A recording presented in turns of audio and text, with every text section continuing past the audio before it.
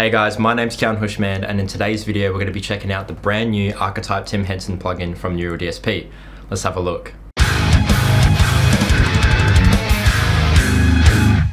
So this plugin has been in the works for a very long time, and a lot of people knew that this was coming, but we just weren't sure when. If you guys aren't familiar with Tim Henson is one of the two guitarists of the band Polyphia. Polyphia, in my opinion, is one of the most inspiring bands when it comes to modern guitar music, and it's definitely paving the way for the new era of guitarists. Tim Henson and the whole Polyphia sound in general is something that a lot of people have been chasing after for a very long time, with his use of multi-voices and vocoders and stuff like that. So Neural DSP have teamed up with Tim Henson to bring you guys the exact tones that you're after. So let's see what it sounds like in a mix, but before we do that, if you guys like this video at any time, please feel free to leave a like and a comment on anything you see or hear. And if you want to see more of this stuff, definitely think about subscribing. If you guys want to support me directly, you can get the tabs, stems, DIs, drum tracks, all that good stuff for the demo song that you're about to hear on my Patreon. You can also check out all my affiliate links. All that stuff will be in the description below. But enough of that, how does it sound in a mix?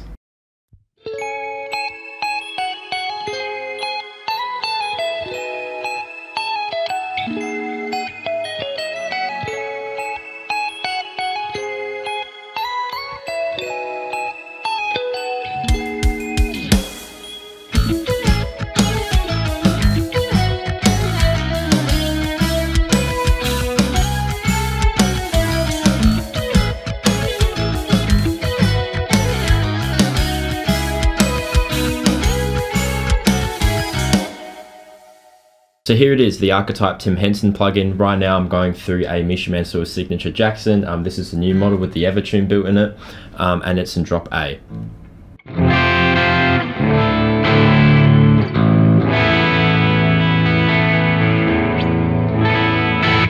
And this is what the plugin sounds like when you load it up.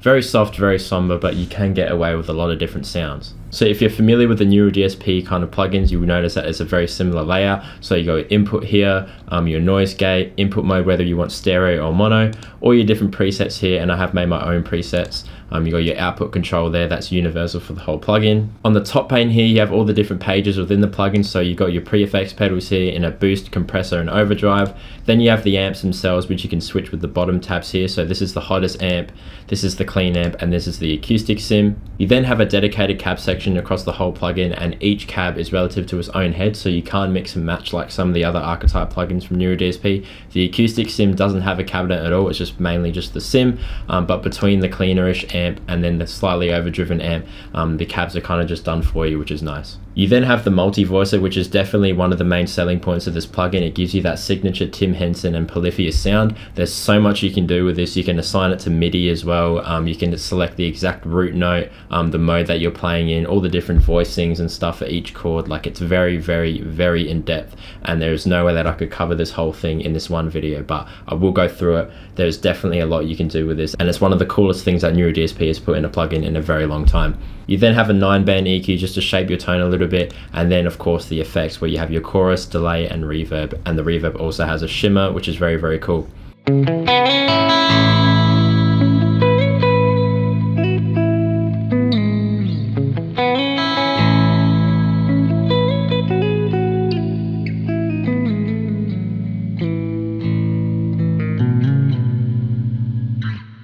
Before we get stuck into the presets that I made, let's go through the multi-voicer. So once we have the multi-voicer engaged, as you can see, there is your root note in the middle here, and then there's 4 different intervals that you can pick, or you can set them to semitones as well in a chromatic fashion. So to get it going, what you do is you pick your root note here, and you pick your mode, whether it's major, minor, or chromatic, and then if you want to get more in depth, you can select the exact chord that you're playing in.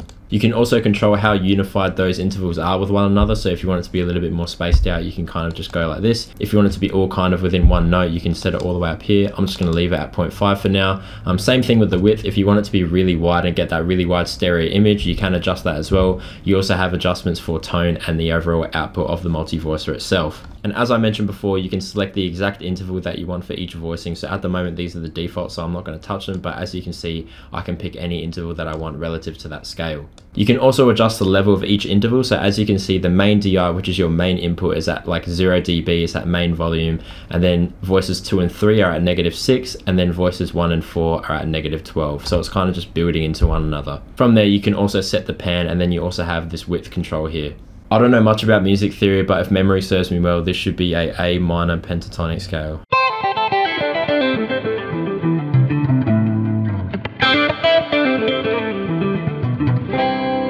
And then from there, if I wanted to go A sharp, just a fret higher. Again, if I wanted to do C. So you kind of just need to pick the key of whatever you're playing in, adjust some stuff accordingly, and then kind of just fit your playing around it, and you can get some really, really cool sounds out of it.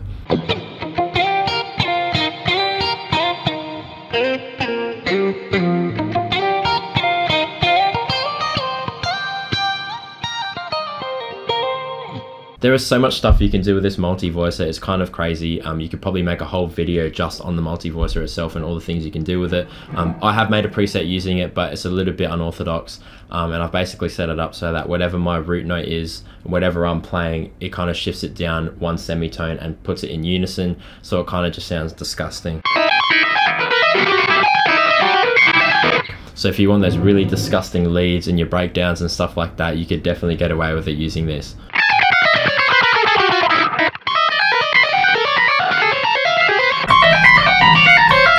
Moving on to the next preset, Almost Modern Metal. Now, by the name, you can probably tell I did try my absolute hardest to get a modern metal sound out of this preset, and I'm pretty sure I got it 99% of the way there.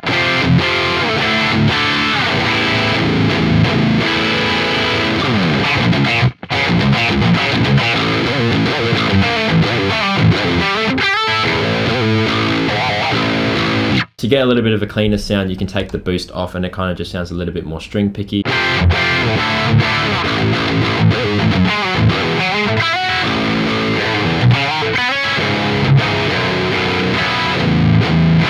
It might not get you as much saturation as you find in a typical modern metal tone, but taking the boost off does really help with string definition. A couple little tricks to drive the amp a little bit more. I did turn the compressor on, but I put compression all the way off and put the level up, so I'm basically just increasing the input going into the front of the amp or into the overdrive.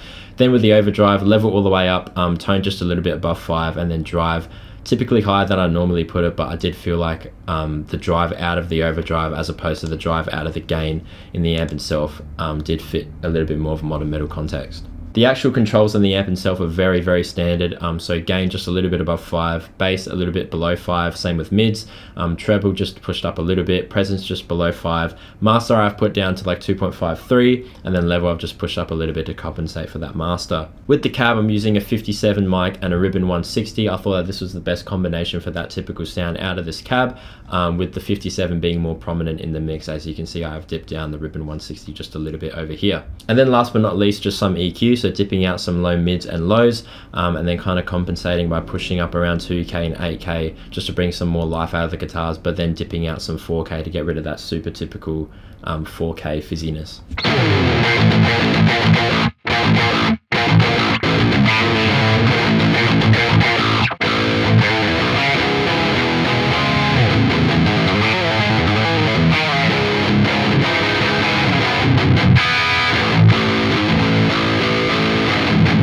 Moving on to the next preset, Just Sit and Solo. So as you can tell by the name, Just Sit and Solo, it's a very reactive preset. I have not turned the compressor on, so if you do play a bum note, you will notice it.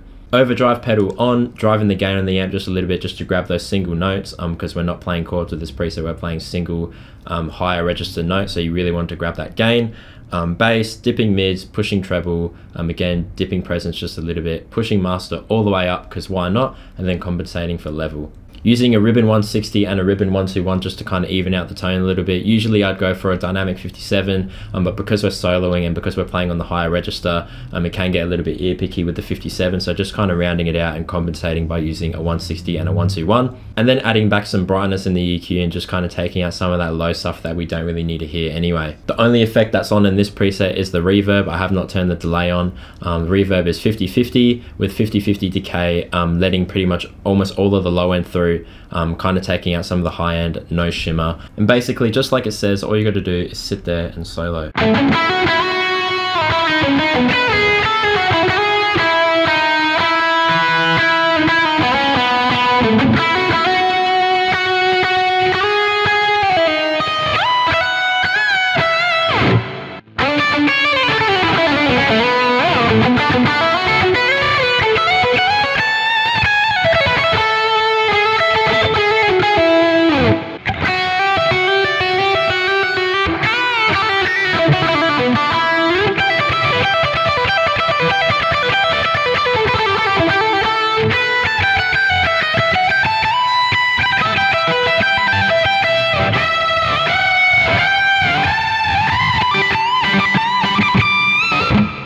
Who says you can't bend on an Evertune? Moving on to the next preset, saturated space. So this is like a very airy, spacey type of preset for your ambient leads and stuff like that. Compressor on, again using the 3rd amp. I really like this amp a lot. This is probably my favorite in the whole plugin. Similar sort of thing happening with the cab section here. As you can see, I'm using the 160 and the 121 again, and then going to the effects page, I pretty much have everything turned on. Chorus is 50-50, delay is engaged, and reverb is on as well with shimmer. For the delay, I'm using the normal mode, so you can choose between having a ping pong delay, a wide delay, or a normal delay. At the moment, I'm using a normal one, and you can select the type of delay as well, so whether you want diffusion, vintage digital, or modern, and you can set the amount that actually influences each delay repeat. So for example, right now it sounds like this.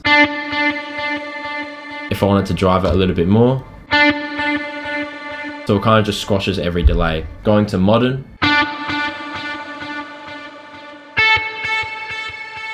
or going to diffusion,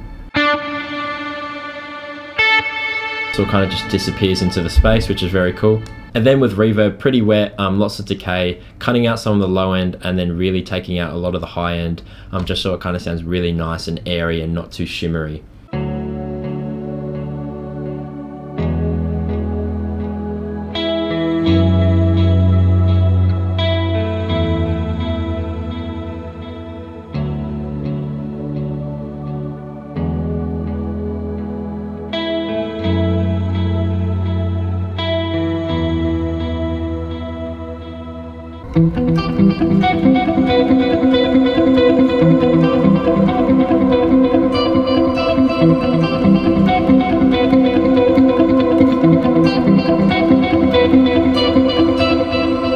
The next preset is Telly flavored jam, so I'm going to switch guitars to my Telly.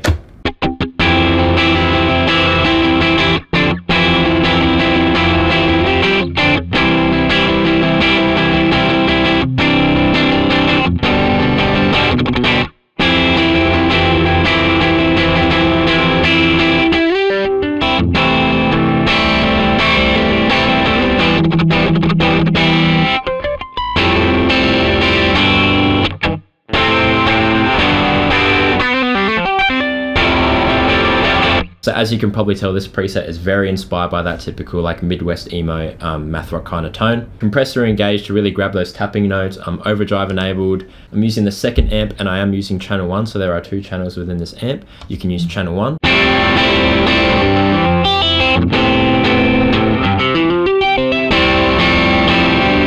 Or you can use channel 2.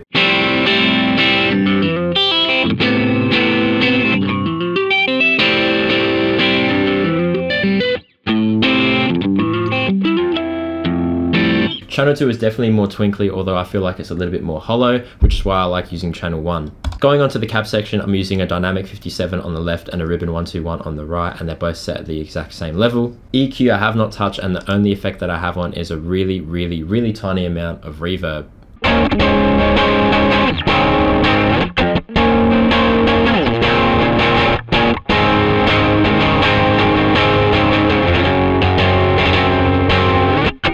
And then last but not least, the acoustic amp sim. So let's just go into the acoustic amp and turn off all of the effects for now. Within the acoustic sim, the controls are a little bit more simplified. So of course you got your bass, mids, treble, presence. You also have a blend control, so you can blend how much of that acoustic sim is actually coming through.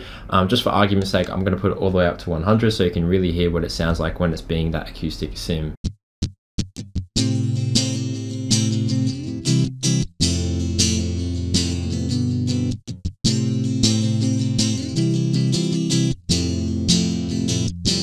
On the neck pickup,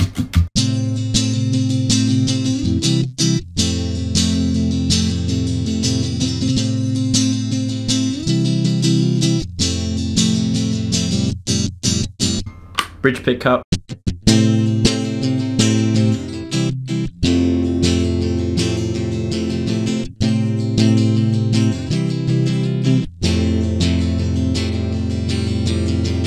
So there you have it, the Archetype Tim Henson from Neural DSP. As you guys can probably tell, this is a little bit different from what Neural DSP usually offers with their plugins, but it's a welcome change for me because there are some things in here that you're not going to get in any other Neural DSP plugin, such as the acoustic simulator over here, or definitely the multi-voice and vocoder over here. I know a lot of people have been trying to figure out how to get that signature Polyphia sound for a very long time, myself included, and I definitely feel like you can do so with this plugin now. So what do you guys think about this brand new plugin from Neural DSP? I personally really like it. I can definitely see myself using the vocoder for a bunch of different purposes, and finally, I know a lot of us have been asking for a very long time, we can finally get that Polyphia tone in our bedrooms. As I mentioned before, if you guys liked this video at any time, please feel free to leave a like and a comment on anything you saw or heard. And if you want to see more of this stuff, definitely think about subscribing. Again, if you guys want to support me directly, you can get the tabs, stems, DIs, drum tracks, all that stuff for the demo song that you heard in the beginning of the video. And you can also check out all of my affiliate links. All that stuff will be in the description below. Massive thank you to everyone at Neural for letting me try this one early. I really do appreciate it. And massive thanks to all my Patreons. Without you guys, I definitely will not be in the position to make videos like this early. But until next time, I'll catch you guys later. Thank you so much for watching. Ciao.